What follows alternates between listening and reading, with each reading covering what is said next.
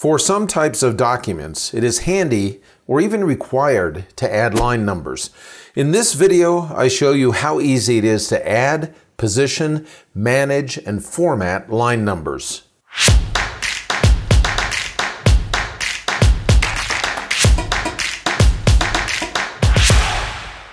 Many types of documents require the use of line numbers. Typically, they are used for legal documents.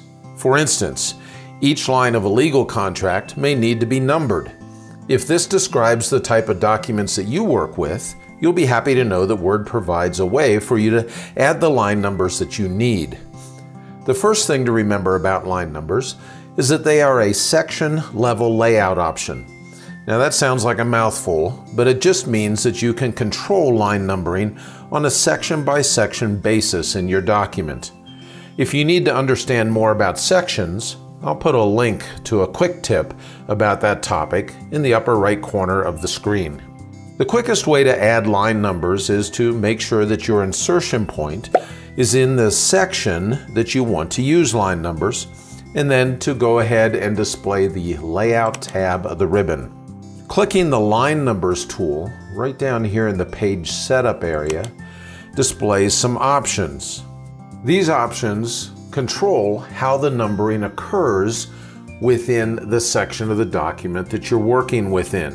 The default is to have none, which is no line numbers, but you can specify that you want continuous line numbers, or that you want them restarted on each page, or that you just want to restart them at each section.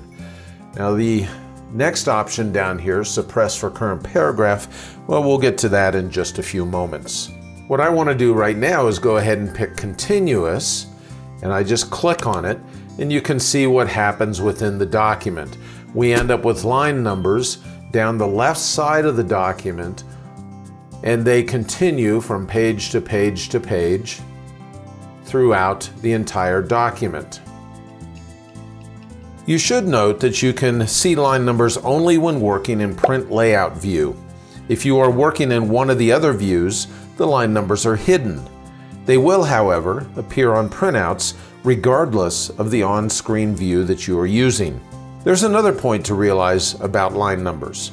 They only number lines in your main document. They won't number lines of text that may appear in tables or in text boxes, any of those objects like that. Plus, they don't number any white space that may automatically be added before or after a paragraph. You can see that on the screen here, where you look between lines 7 and 8, and there's white space on the screen, but it's not considered a line. That's just white space, and that white space is not numbered. If you want to exercise some control over how the line numbers are incremented and where they appear on the page, then you need to display the Line Numbers dialog box. To get to the dialog box, go ahead and click on the Line Numbers tool again, and then you go down here to Line Numbering Options. Now, what happens then is that Word displays the Page Setup dialog box with the Layout tab selected. We haven't gotten to where the options actually are. It's interesting to note that this is the same dialog box that is displayed if you click on the small icon in the bottom right corner of the Page Setup group on the Layout tab of the ribbon. What you need to do when this is displayed is go ahead and click the Line Numbers button right down here at the bottom. And when you do, you see a very small dialog box that just is titled Line Numbers. The controls in this dialog box allow you to specify how the line numbering restarts. We talked about that a little bit earlier when we looked at the options underneath the Line Numbers tool, so we won't go over those again, but I want to have you pay attention to these three controls right up here. The first control specifies the starting line number for this section of the document. The default is that you start at number 1, but you may want it to start at some other line number for some reason. The next one indicates how far the line number appears away from the text. It is set to auto by default, but if you want to, you can specify a different amount in here. Now I should note that if you increase this to the point where it won't fit within the margin of your page, then you won't see the line numbers when you look at your document on the screen because you've pushed them outside of that margin.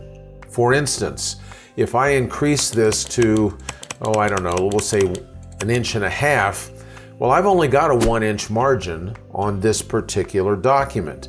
And if I click on OK and close the dialog box, notice what happened to the line numbers. They no longer appear on the screen. They're still there. I've just pushed them outside of the margin area so that they're no longer visible.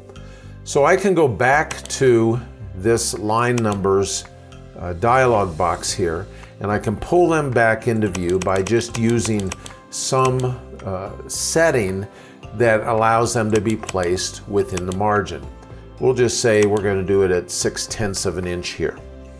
The third option in this area is how you want the line numbers incremented. If you want them incremented by some value other than 1, maybe you want them incremented by 2 or 3, you can specify that here, and it'll be reflected in the line numbers that are shown up within the document. When you're done with your settings in here, all you have to do is click OK, and again click OK, and you can see those line numbers on the screen.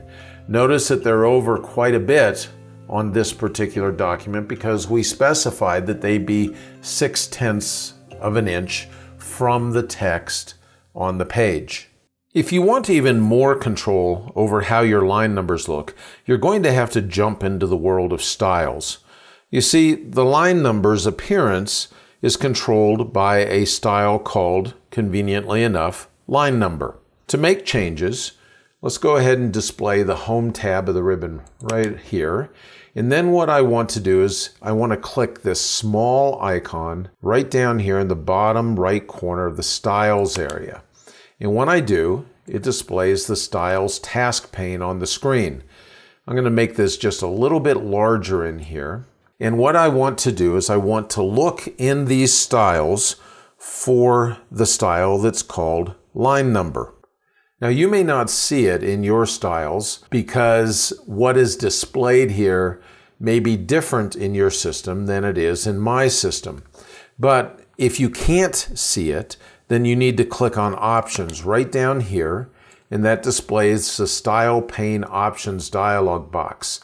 Using the top drop-down list, make sure you select all styles and then click on OK.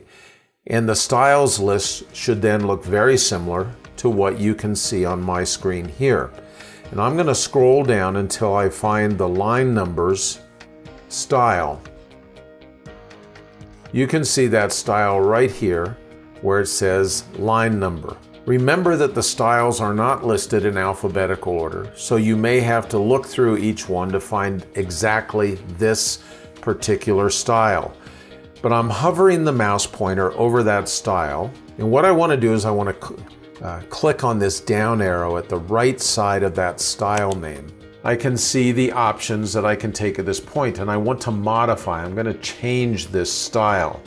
And when I click on that, I see the Modify Style dialog box appear on the screen. This is for the line number style, as you can see at the top of the dialog box. And I can use the controls in here to change how I want the line numbers to appear. So, for instance, if I wanted to, I could change them to be bold, and then I'm going to change them to be, oh, I don't know, we'll make them orange. And when I did this, you see that it changed the style definition down near the bottom of the dialog box. And when I click on OK, what happens is that those line numbers, you'll notice at the left side of the screen that they're changed to reflect the characteristics that I specified within that style. And at this point, I can go ahead and dismiss the Styles task pane so it's no longer on the screen. Now there is one other control for line numbering that you need to understand. It's very possible that you want to use line numbers in your document, but you don't want a few paragraphs numbered.